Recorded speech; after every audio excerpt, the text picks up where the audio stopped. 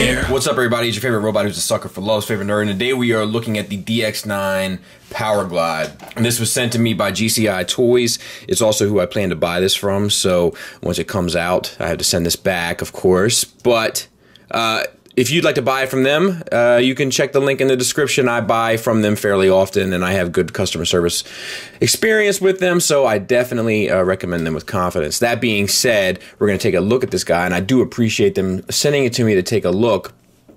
We have this weapon, which I feel like we've seen a similar cast of before somewhere. I'm not the best at that sort of thing, but I feel like I've seen something similar to this before. Nice silver finish on it, though. And then we have the bot, which we'll go ahead and look at because there's not much to talk about accessory-wise. I'm hoping that maybe more accessories come with. So he also comes with a mask for the Hoist Goes to Hollywood mask, I think, and then also the little chick that he fell in love with. But that wasn't included in the box, so instead here's a look at a cute otter. The head is actually on a hinged swivel, which is nice. So you get the swivel, you get a little bit up. I'd say more than what we're used to with a Powerglide. Can you see that there? And then a little bit down, which is also nice. We have blue eyes painted on. It almost looks like it's, I can't exactly tell, but there's there's differentiation, that's a word, right? I don't know, what am I, an English teacher? Between the face and the face plate. So something there is definitely painted. And then we have the little accent there. And then we have this red. Now, I had Pinkerton over from Realm of Collectors last night. And we were looking at this guy. And I think, I can't tell though. I can't tell if this red is painted.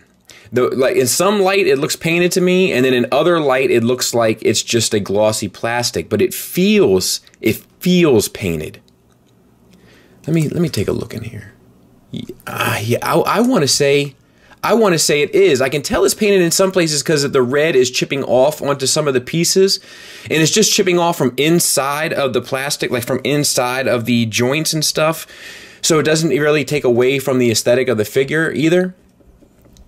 So, I don't know. I can't really tell. But I think either way, it looks surprisingly good. Let's continue on. So we have this. We have his chest piece that opens up here to reveal his true heart. And we got some gunmetal paint in there. And they painted the inside of the door, which is nice. A waist swivel. So that's nice. And then we have the shoulders. We have these shoulder pads, which do get up and out of the way a bit in order for you to adjust the arm, which is the way to do it. And then you can also get all the way around, so no issues there. We have a bicep swivel. And then we have a double jointed elbow getting you the full range. So that's nice. We have, this looks painted to me as well, this forearm piece. And then we have this gunmetal accents and silver accents painted on there. The inside of that forearm flap is painted.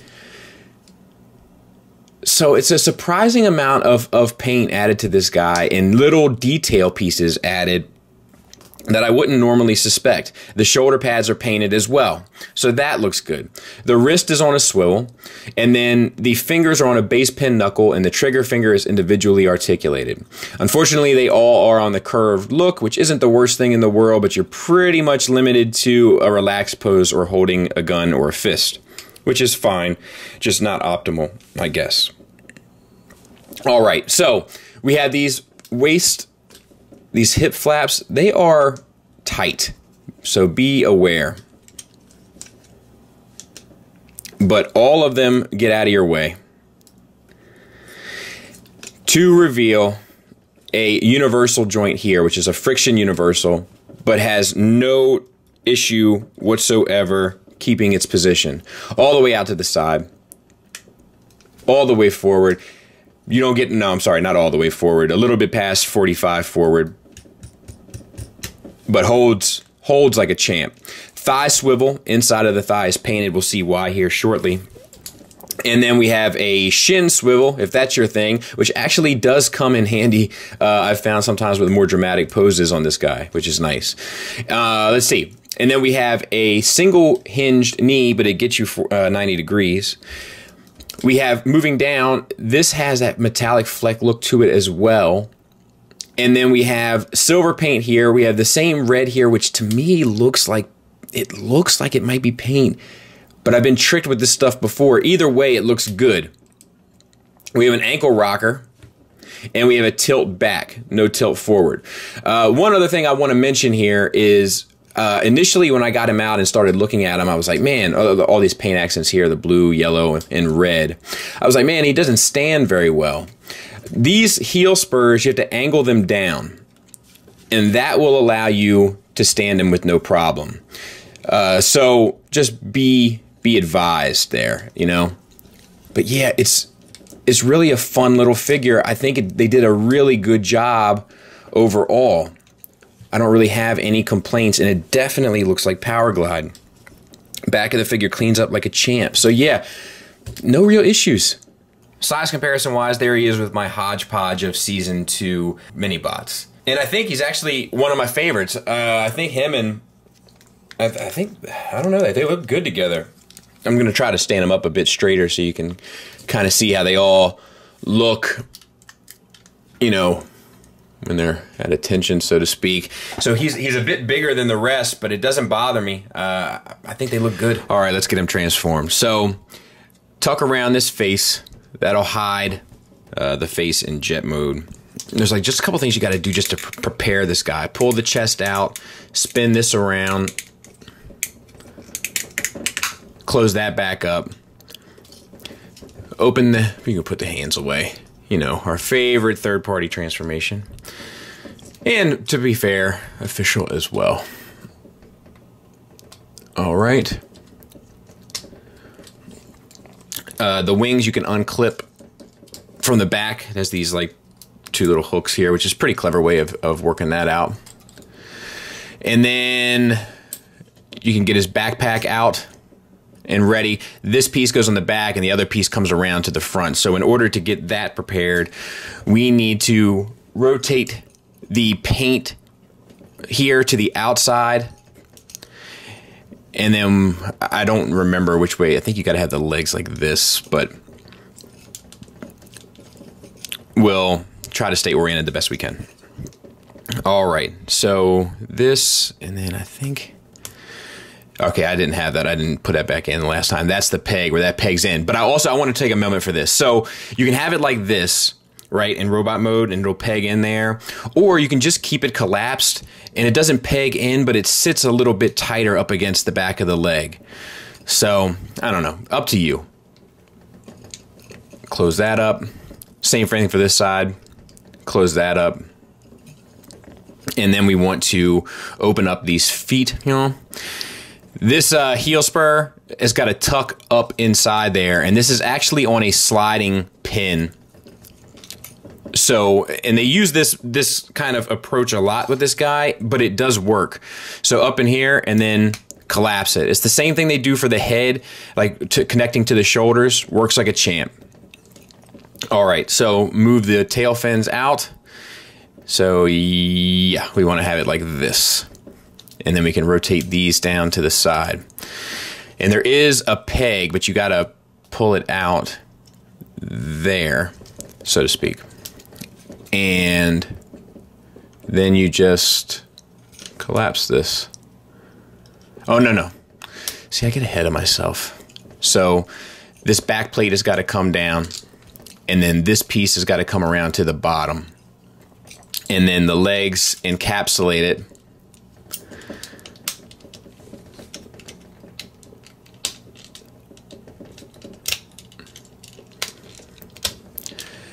And then you can tab everything together. And that's really like the most challenging part, and it's not really that challenging at all. It's just a bit challenging to do with a camera in front of you. All right, so we'll bring the wings down. They actually plug into the side here, right there.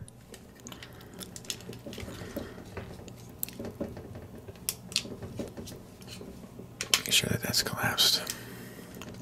And rotate your hooks up, and they plug back into the wing.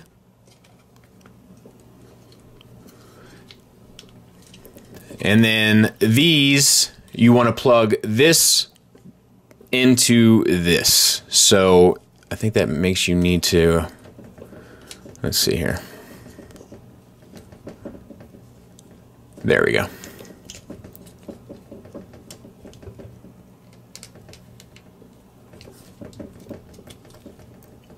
Come on, girl. There. And then the same for this side.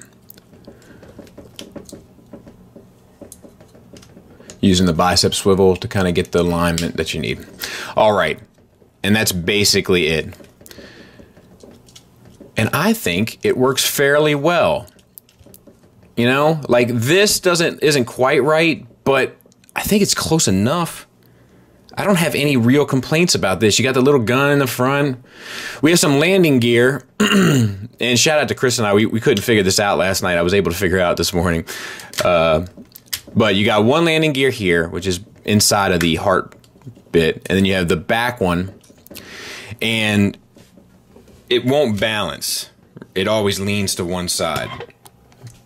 And so we were like, that can't be right. It's not. There is another one here. And here.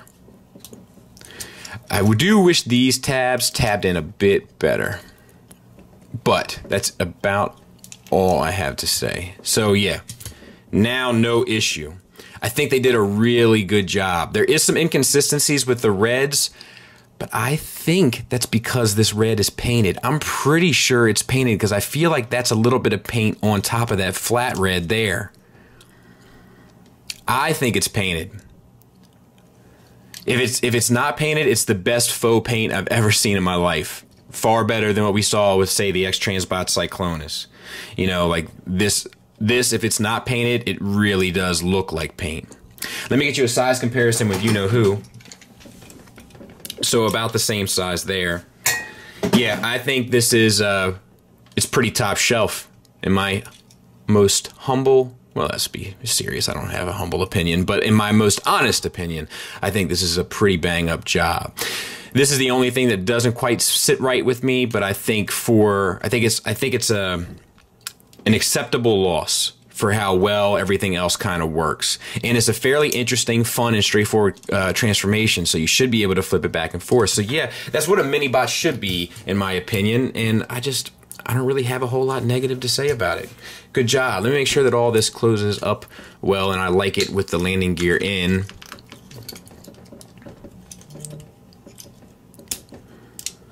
Let me make sure there we go. Yeah, no complaints. I think they did a good job. Well done. Translucent plastic here for the cockpit. That's not what I would have chose to do, but other than that, everything kind of works.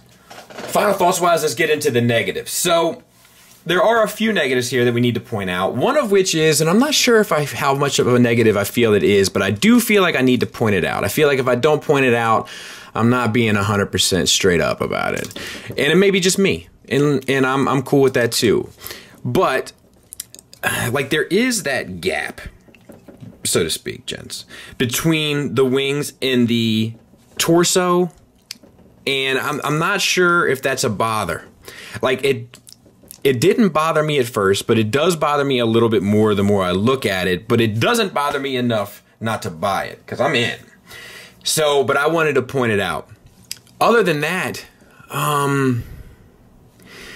yikes, I wish that the heel spurs didn't have to, like, if he had a bit more of a rocker, like when his range rocker-wise is pretty much limited to that far apart, which isn't that bad, and I agree. But he does have like a pretty fun action figure element to him that I feel like is often lost these days. But if you want to get him in like a more of an extreme pose, everything lends itself right to that pose, with the exception of the rocker.